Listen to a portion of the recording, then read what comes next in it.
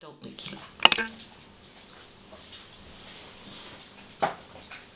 Hello, Marianne Azizi. It's 2014 and, well, you're here to write about, read about, talk about one subject.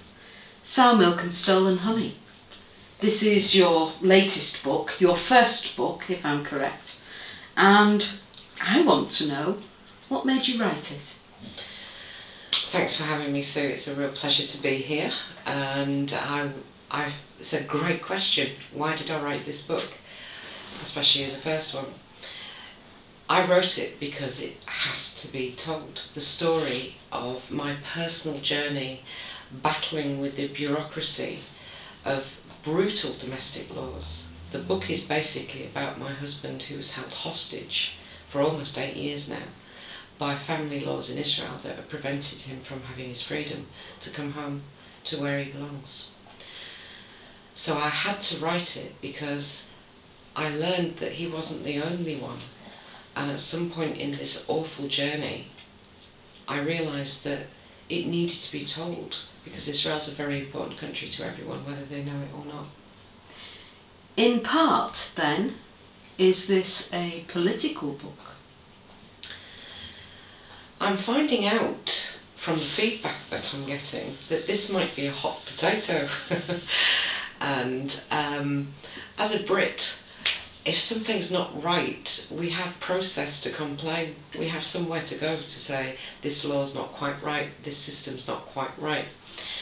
And in Israel, people actually commit suicide on a regular basis because of family laws which prevent them from living their lives, and there's no due process to complain. But I didn't know that 8 years ago. So I became more and more indignant as a British European as to why this democracy wasn't allowing the freedom that I thought a democracy could have. So I just pressed on. Quite a fight. At one point I read about your battle in the UN itself, at Geneva, where you apparently turned up with no real understanding of what you were about to do, but faith, hope, and your own version of Hercule Poirot at your side. I was asked to go to the UN the day before I went. If people who don't know Israel, one of the anomalies is that Israelis complain bitterly about absolutely everything. When it comes to taking an action culturally, they're all really busy. And there was a hearing for Israel's rights and how they treat people in the country, be it Gaza or Palestinians or Israelis. And there was a case to bear about certain aspects of Israeli life, and no one could go suddenly. So I was asked to go because as a woman they thought, she'll be heard better than a complaining man.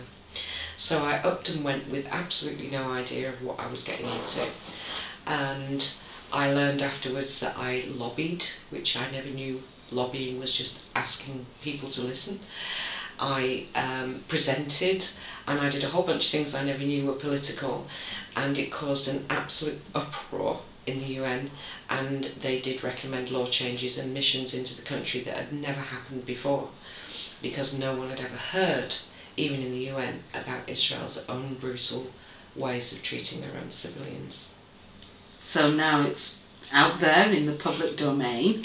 You're waving a flag for justice in a country that you don't live in. True. Has it had any backlash over here in the UK? Funnily enough, a lot of the backlash has come from the Israel side. Many Israelis have applauded this book and have been delighted that I've written it, and that finally a voice will be out there in the West to speak on their behalf. And I use the word speak on their behalf. I want action, I want change. But the backlash has been because it was so honest and it was so true, and it was told in real time. And so they'd rather it was softened down a little. People in the West are horrified by this news. But yet again, the propaganda and the way the news works is that it's much easier to talk about the Palestinians than it is to talk about the Israelis. You called your book Sour Milk, Stolen Honey. Is that a biblical reference, or is that an allusion to something else? Well, for those who don't know, the biblical term is the land of milk and honey. So the element of sour milk and stolen honey is, I think, how Israel's path seems to be right now. It's certainly not the land of milk and honey I knew 27 years ago in my first encounter. But my honey was stolen. You know, my honey, the love of my life, was stolen from me.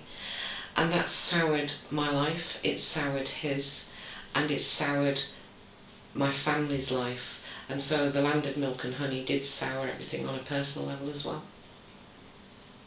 In your book, the heartache and the many battles that you did take on do come across. It's written in a very honest style.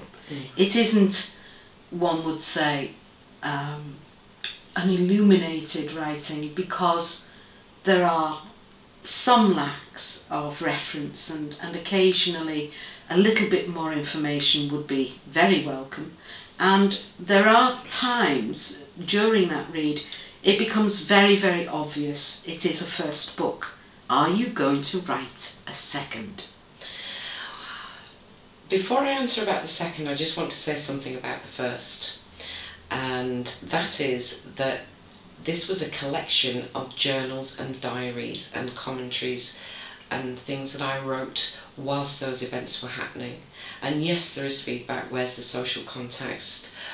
Where's the history of 1,000 years ago? And why haven't you discussed the political, geopolitical systems, etc.?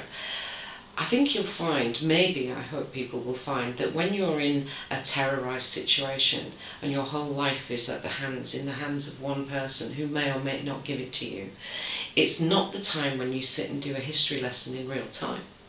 So whilst it's not Charles Dickens or Shakespeare, it's the truth as it was happening to me.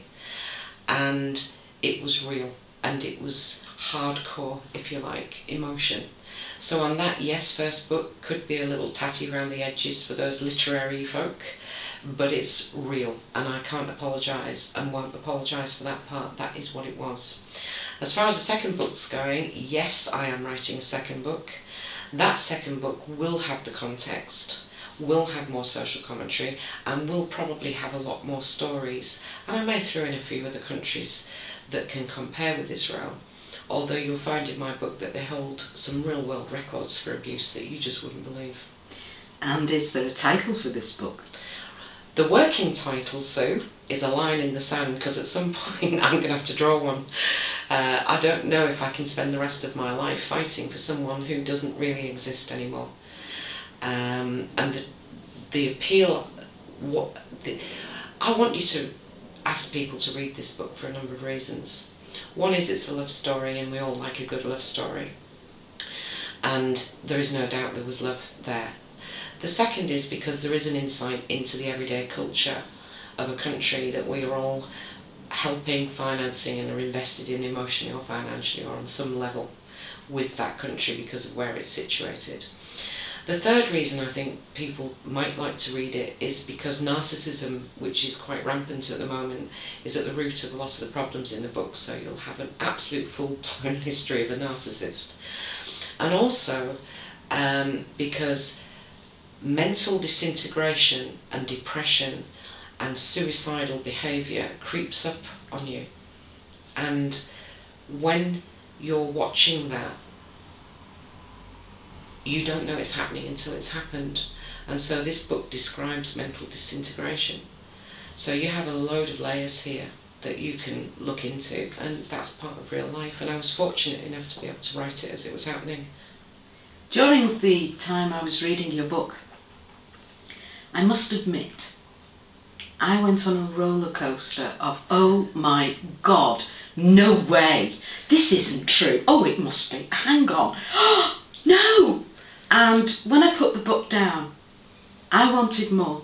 I will admit I did want more information, and I came to follow your website. I've read some of your blogs, and particularly your recent blog on suicide really did touch home, particularly at this point in time. We've lost a very real celebrity in the world, tragically, and you wrote poignantly and very insightfully on that subject.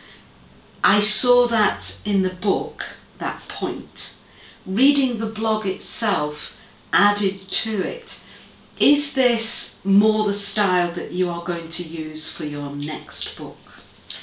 Without a doubt. I got the best advice that was available to me at the time to bring this book to life. During the course of putting this book together, I suffered a near critical I had a critical illness which nearly took me, during which time I lost my mum, and lots of family traumas, so getting that book out was really difficult. And so I hadn't found my way, really, in terms of maybe the reader wanting, well, what does that mean, and why did she say that, and what was this? But again, I'd say to anybody who keeps a diary, they're all there to be picked apart. And on the positive side, the feedback from this book, which I'm very grateful for, is that it was probably the biggest act of bravery I've done yet. It was harder to face that book than it was to face the UN. Marianne, thank you very much for your interview today. Thanks. And I like yet.